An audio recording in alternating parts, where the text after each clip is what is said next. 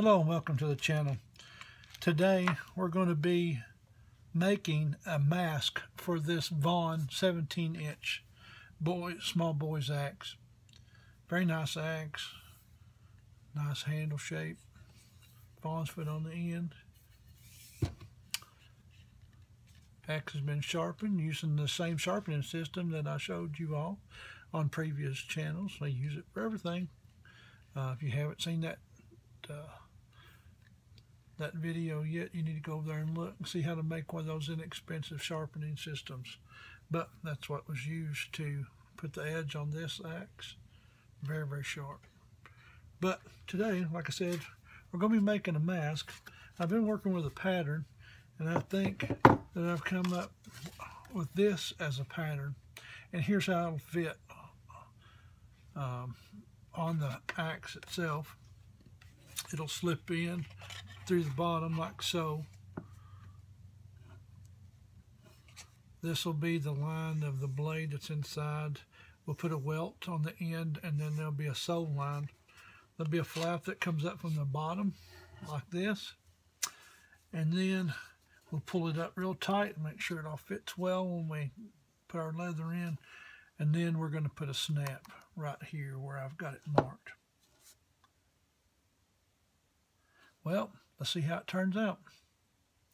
Let's cut some leather.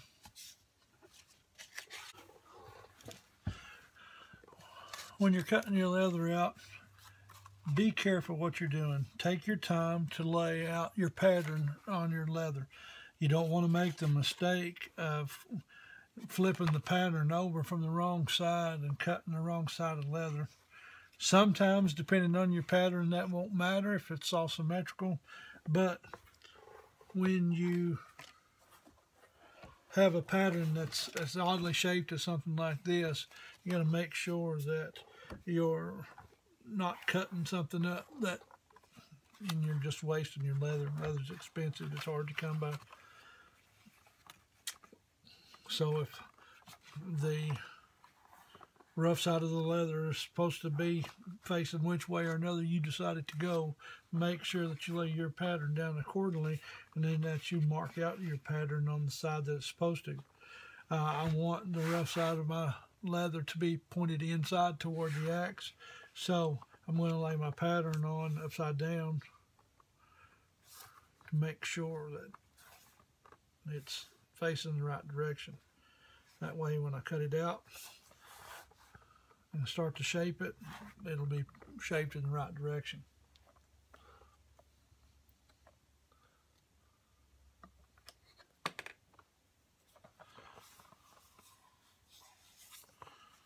I think that's in a good spot here. Try not to waste as much leather as you can when you're laying out your products, and that way you won't waste hardly as much.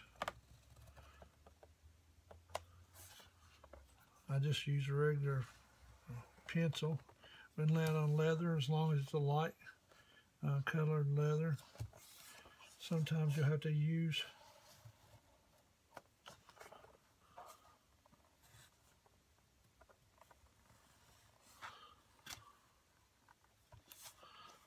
a pen or a marker or something, but just make sure you got it marked. Hold it in the right spot. Keep your pattern tight down on the ground onto your leather.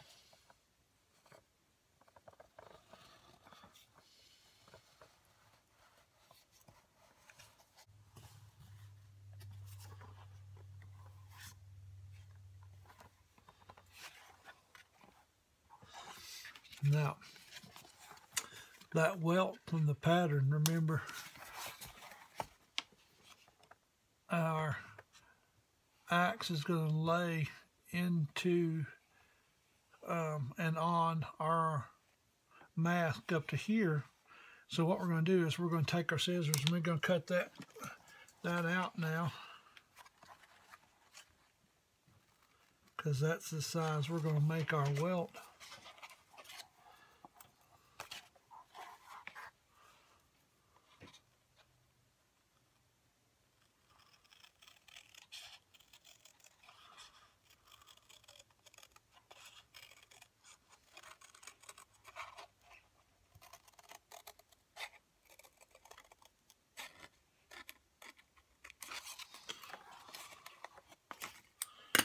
Then we're going to take and we're going to lay this out as well.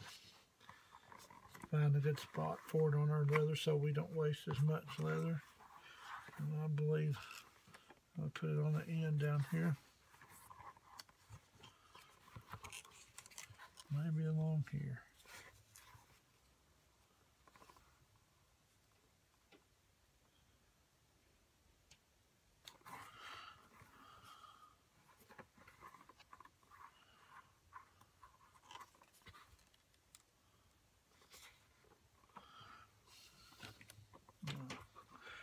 Let's get this laid up.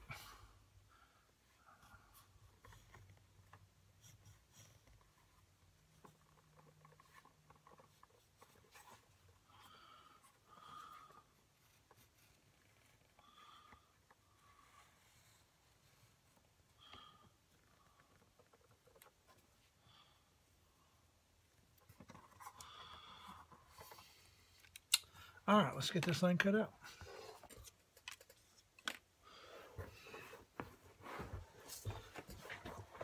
There are all kinds of different things that you can use to cut your leather out. Rotary cutter works really good on leather. You can use a heavy-duty pair of shears or X-Acto knife, whatever you have that'll cut through the leather.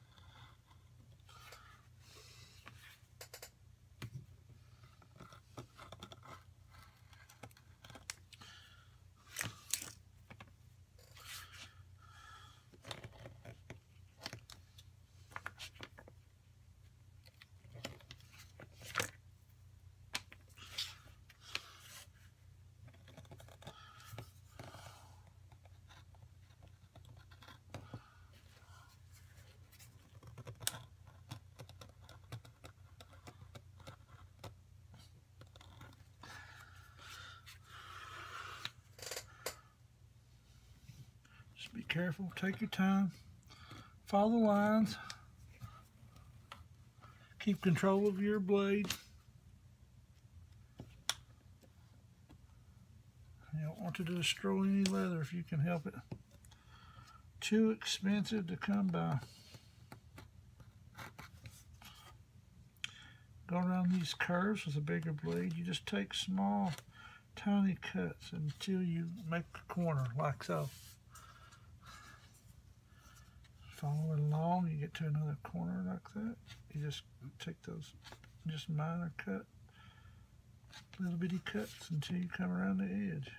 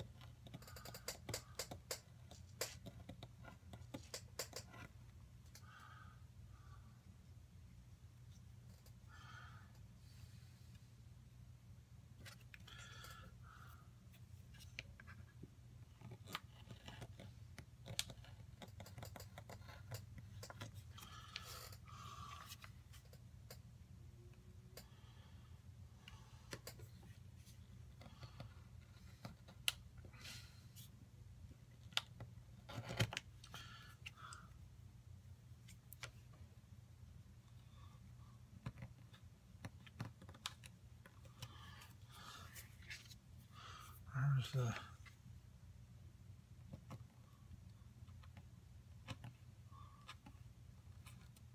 welt cut out and ready to go.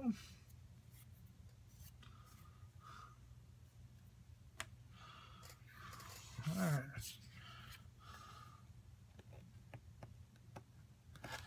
Again, on this corner, outside corner, get that bulk off and start going around that corner and just barely chewing it off. And you got that bigger blade to work with. Smaller blade I was working with a while ago, just a little bit too shallow to cut through it all.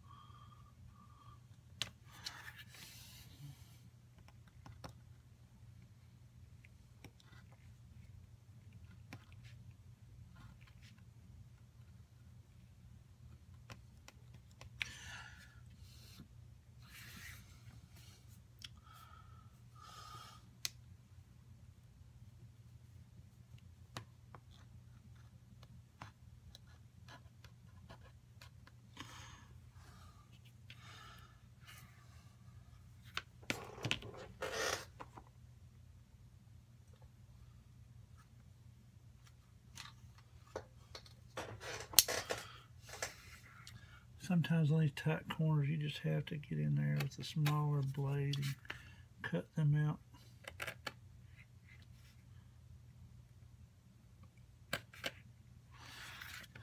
That you could get that big rotary blade inside there. And then it's even tedious work for an X-Acto knife sometimes. They're so small of areas to get inside of. And you just have to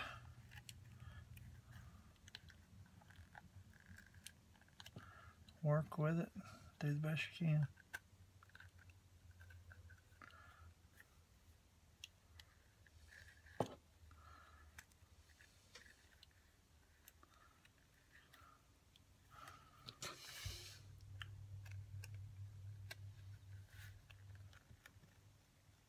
Just be careful, keep your fingers out of the way. Don't want to pull back no bloody stumps or nothing or other.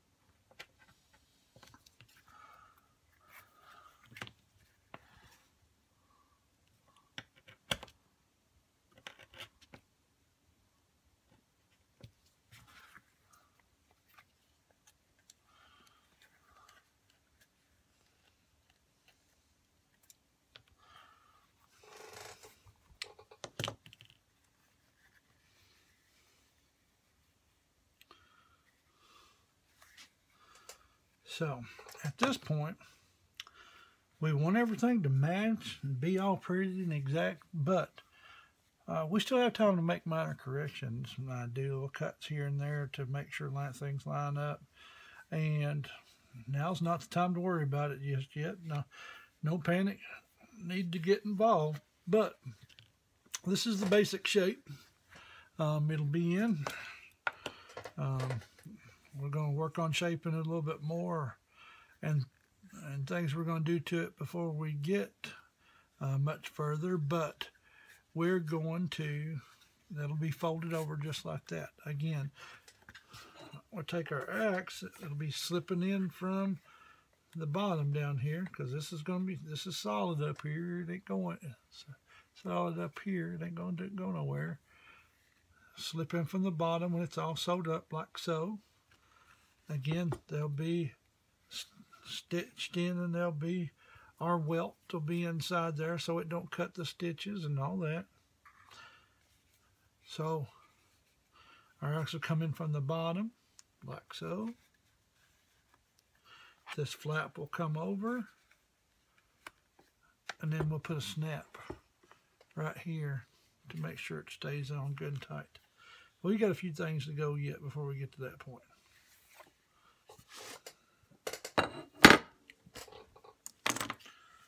All right, let's get rid of some of our mess, and we'll get right back to it. All right, the next thing we're going to do is we're going to take and we're going to get our welt put inside of here, just like so. And again, we're not going to worry right now if this doesn't 100% line up with our cut line, because we're not perfect. But what we're going to do is we're going to get this glued in here. We want it to stay good.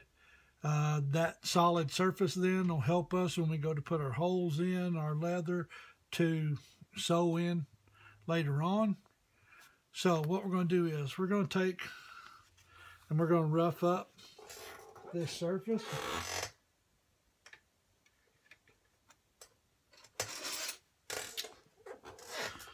I use a 4 in hand, rough surface of 4 in hand. Everybody needs to have one of these. I don't care what you're doing. You can do just almost anything with this. Work on all kinds of stuff with these 4 different surfaces. But if you'll take one of your sharper surfaces and the slick side of your leather, you won't have to do this side. The slick side of the leather we want to put in between these other 2 portions of the rougher side of the leather, but we want to scuff that up because it won't take glue well, and we want it to make sure that it has all those surfaces that the rest of it has for glue to get inside of and seep inside of.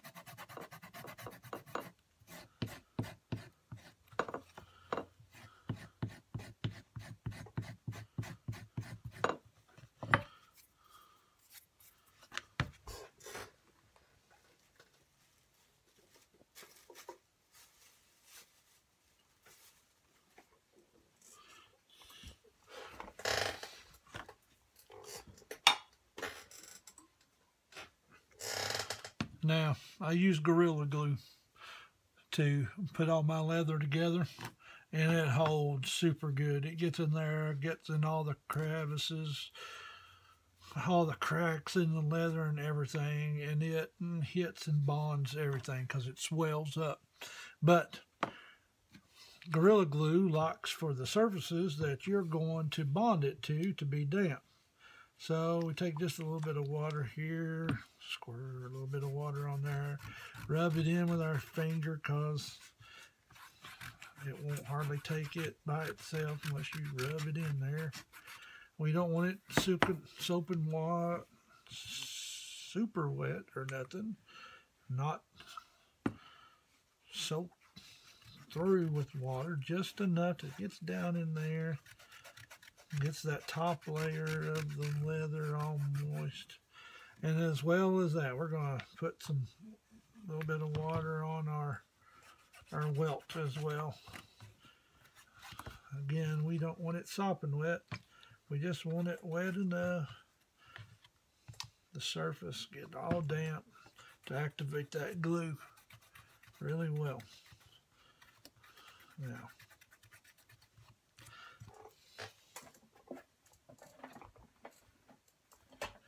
I'm going to take a rag and I'm going to just make sure that it's just damp. We'll just try to squeeze out anything here that shouldn't be there. Again, damp is the key. And then we'll take our welt. We'll take the end of this Gorilla Glue bottle and we're just going to squeeze a little bitty bit. Hardly you can't see, but you can tell that I've got that whole surface up through there. It's the shiny portion there, but we want to make sure that we got it in every little bitty bit, everywhere where we're going to put this welt. Do the other side as well.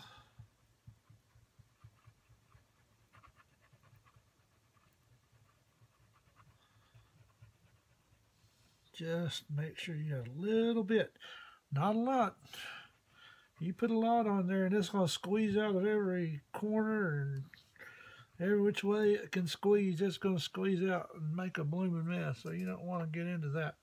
Take your rag or something else, and you need to wipe that bottle top off a little bit, or it'll be all crusted up over and you won't be able to get the bottle closed. Make sure you close that bottle up good and tight, because stuff is expensive even for a little bitty part.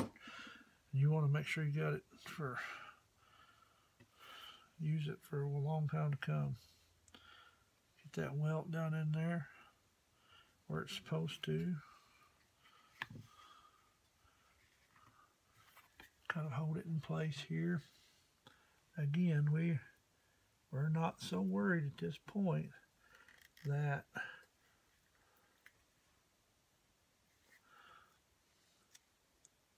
this thing fits 100% the way it's supposed to, because we can come back later and do some trimming and buffing and everything else.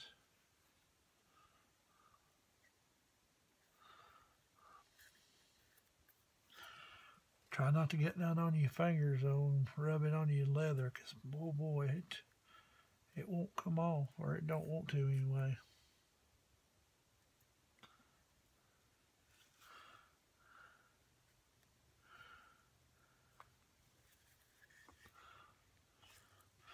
I'll tell you what I'm going to do. I'm going to, while this thing is still like it is, I'm going to take my knife and I am going to trim some of the thickness off of this very end here, because I want it to fit up in that corner good. And take your knife and you just barely run it across that end down there and shave off that top layer there.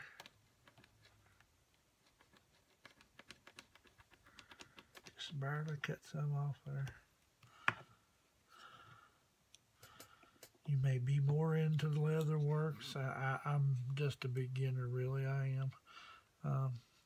I don't hardly know anything about it, just enough to get me in trouble. But I make several things every once in a while out of leather, and I enjoy working with it. And it's a real good hobby, I think, to get into. You can spend all kinds of money on tools, or you can do with what you got on hand, which is what I kind of do, especially when you get started.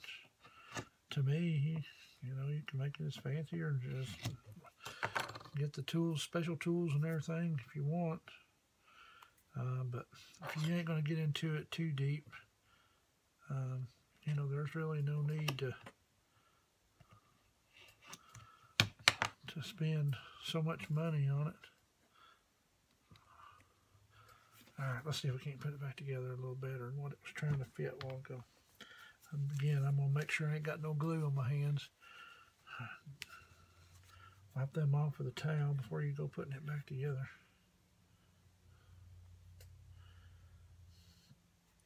You definitely don't want no glue in places on your outside of your mask, because that it won't let it hold any dyes or anything.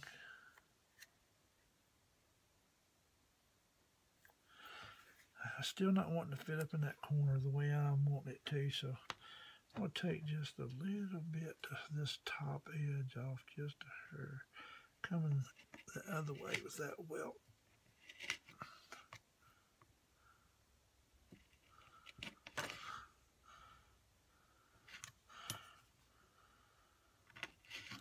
Alright, let's try that. Alright, fold it back over again.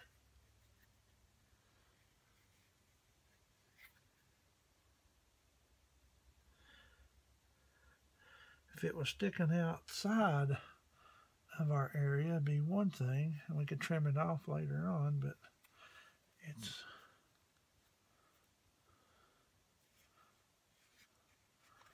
not wanting to stick inside. There we go. Fits much better. Again, it's a little bit long still. Cut it long. That's a little bit, but it's fitting everywhere just fine, and it's coming together at the bottom here the way it's supposed to be coming together. So we're going to leave it like that. I'm going to squeeze it together here. What I'm going to do, I'm going to take me some popsicle sticks, because I don't want to put impressions of some clamps onto my leather. I'm going to run that down the edge just like that, because that's where we're going to stick our clamps, is down this edge, to hold these together and make sure the glue don't push it all out, push out the leather and make it look all crazy. I have several of these little squeeze clamps, and we're just going to run them right down through here, just like so. Hold another end down, put one down there.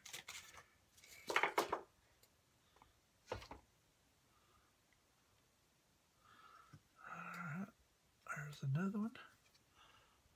I got one on each end now, but I'm going to make sure that this thing is clamped down good. I got a bunch of these. I just love using them. I pretty much run them all the way down the surface here.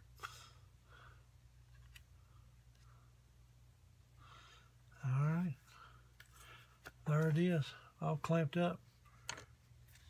We're going to leave that for a little while. Oop, got one of my clamps messed up here. Good thing I was checking it.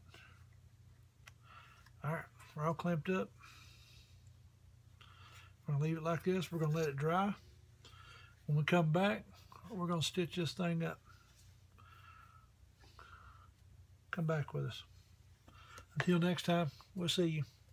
God bless you and have a great day.